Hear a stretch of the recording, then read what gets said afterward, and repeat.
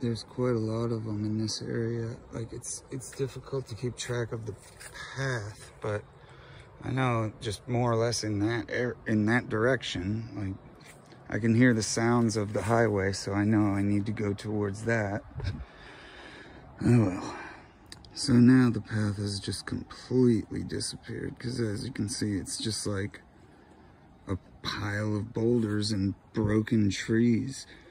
And from all these trees that are all just toppled all at once, that seem like they weren't dead, I'm guessing that like some tornado or something must have torn through this place and ripped all these, because there's so many young living trees that are just snapped off.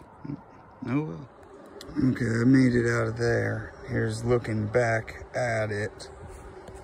Here's looking forward at where I'm going. So, I mean, you can, at least the trail is recognizable now. But that doesn't mean that jumping around off of these boulders is any easier. It's worth it though.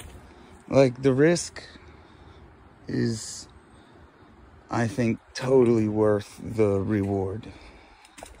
Oh, look here. We're about to, I was gonna stop recording, but I won't, because we're coming out of the forest now back onto the main Boulderfield. And you can see there is that one right there is the massive one, the biggest one of all. So who knows? I'll figure out what I'm gonna do. There is a side trail that allows you to bypass most of the Boulderfield, but I kind of like it. So I mean, I kind of like the Boulderfield, so I don't know. I might skip part of it. We'll see. Okay, Donna, you have got to see this one. Look at this tree, all right? Comes down, all right? And then look at the way that its roots, I can go completely under them, but that's not all. Watch this root.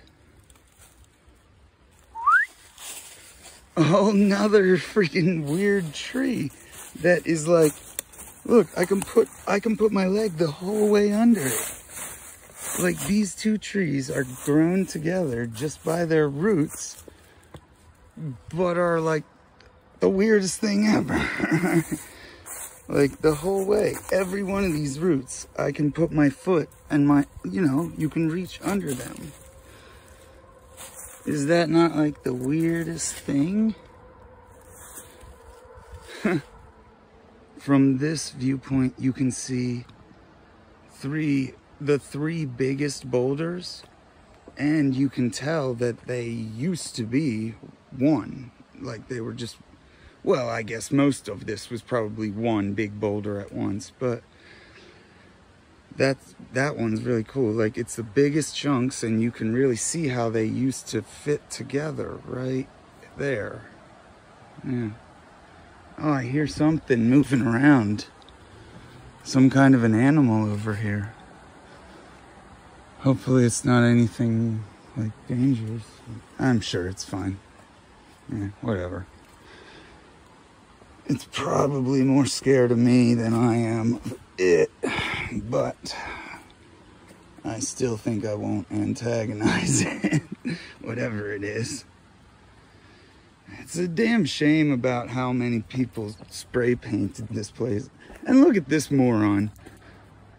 Fuck COVID. Yeah, well, no shit. Everybody hates a disease. You don't need to act like you are the one who figured out that we should hate being sick and people dying. Whatever. But so, like, you can see, like, you can't go anywhere here without walking on the boulders. It's awesome. I don't know. I'll try to zoom in. Like, it's tough for me to really explain to you just how big this Boulderfield is. But it's very big. Like, the Boulderfield itself is 10 times bigger than what they have at Boxcar Rocks. But Boxcar Rocks themselves are so much bigger and better than this that there's no comparing the two. However, this is a really fun boulder climbing place, but it's not a real, you know, straight up wall rock climbing place like Boxcar Rocks is.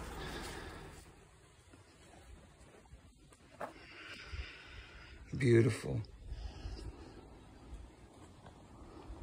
Aside from, you know, the vandalism, but it really is a special place. I wish that I could bring more of my friends here. All right, I'm almost at the bottom of the Boulderfield. I think that might be the cave that I was first pointing out to you that I was worried about dropping my phone into. But you can see that should be right there, should be the end of the Boulderfield. So hopefully the next time I flick on, it'll be to show you crossing the creek, and that'll be that. All right, I'm at the bottom. That's all the farther I have to go. So pretty much if I fall here, I'm the loser of the world. All right, there we go.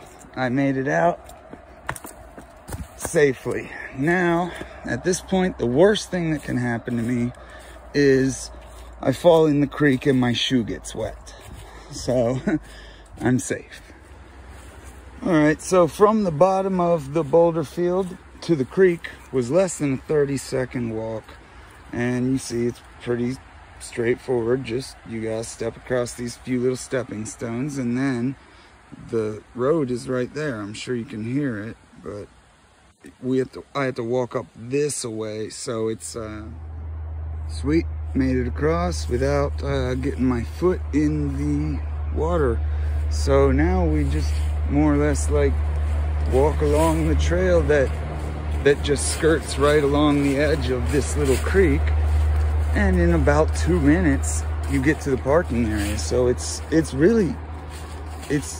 quick and easy. Like once that you get here, which is only like a 22 to 25 minute drive from home, you're only walking like 3 or 4 minutes to get to the beginning of the Boulderfield. So it's great. So yeah, like I thought, it only took about 2 minutes or so. And right here I am, right along the road, you know, and here's my Toyota. I am out of here. Out of that place pretty quick. Like I'm already zipping along in a 55-mile-per-hour zone. So it's like, it is a little tricky pulling out. You know, like cars are zipping along and you don't really have much to pull out of. But I'm just saying that it's the kind of attraction that you can get to very quickly and easily and get back home quickly and easily, you know? Yeah. All right, just walked in the door. Even had time to stop at the liquor store, and it's only 11:31, not even noon yet. But I just noticed, I hadn't realized this when I was up on the mountain, I got a lot of like burrs stuck on my sweatshirt that I need to pick off. Yeah. Oh well. All right, now we'll have to go and see Donna, the person who I made this whole video for in the first place, and see if she's got our cat or if he's outside or what. All right, you take care. Bye-bye.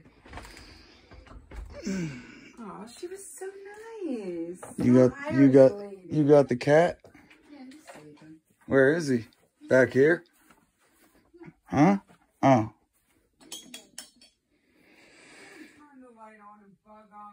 I'm just patting him, Donna. He likes it. I've never heard him purr before. I told you. But that might be because of how I can't hear some certain tones. You know what I mean?